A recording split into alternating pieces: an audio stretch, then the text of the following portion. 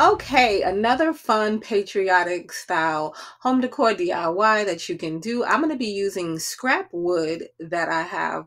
And this is a good reason to always save your scrap pieces of wood. I'm going to take and I'm going to even these out so that they have that nice little staggered look. And then this is how they came out. So I picked those three pieces. You want to make sure they can stand up nice because this is a standing piece of decor. You can sand off your ends just to make sure everything is nice and smooth and even. So this is a real easy, simple project. And then I also did one in Jenga blocks too. So if you don't have scrap wood, you can do these in the Jenga box at Dollar Tree. So I have these napkins. They have bandanas, all kind of different prints at Dollar Tree. And so I'm just going to take and do some Mod Podge on the largest one. So instead of painting it white, because you know, red, white, and blue, I'm going to cover it with the napkin from the Dollar Tree because I just think it's a cute little print.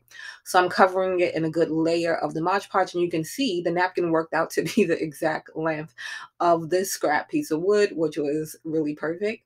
So I'm just covering it around on all sides, getting a nice good coat on there. And then once I was done with that, I'm just going to lay the napkin out and just wrap it around. So this is real easy, real simple. You can cover yours in Mod Podge in parts if you're more comfortable doing it that way.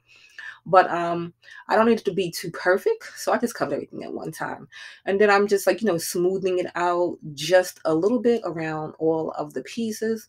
And then I noticed there was a little overlay, so I was like, okay, great, because now I can cover the bottom, doesn't really matter, but the top, so that it doesn't just have that wood look there, because I was going to end up painting that white to cover it up. So now I don't have to, because the napkin folded over. I cut off the excess. You can do this beforehand. You can like measure it out and cut it off. But I cut off the excess, and then I'm just going to smooth that out and give that a coat of the Mod Podge too, just to make sure everything is nice and covered. Everything is sticking down nice and good on the top, the bottom, around all the sides.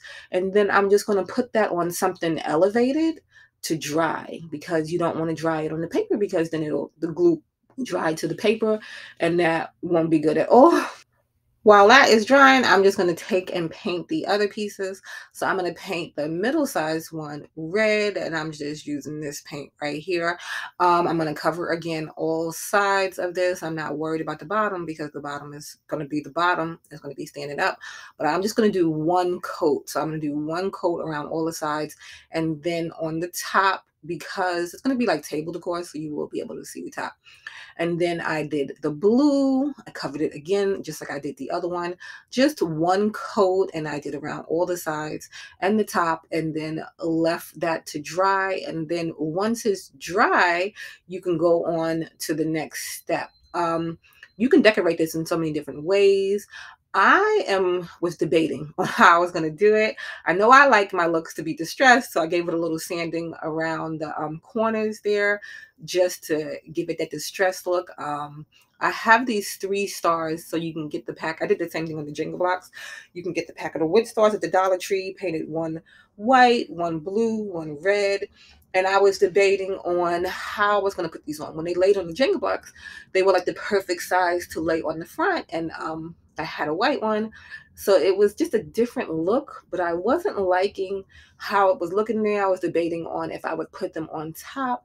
It was just, but you can decorate these anyway. But I decided to just go ahead and do the rope part for the firecracker, because these are like firecracker decor. So I just take the nautical rope from the Dollar Tree and I untwisted it. It comes in 3 strands.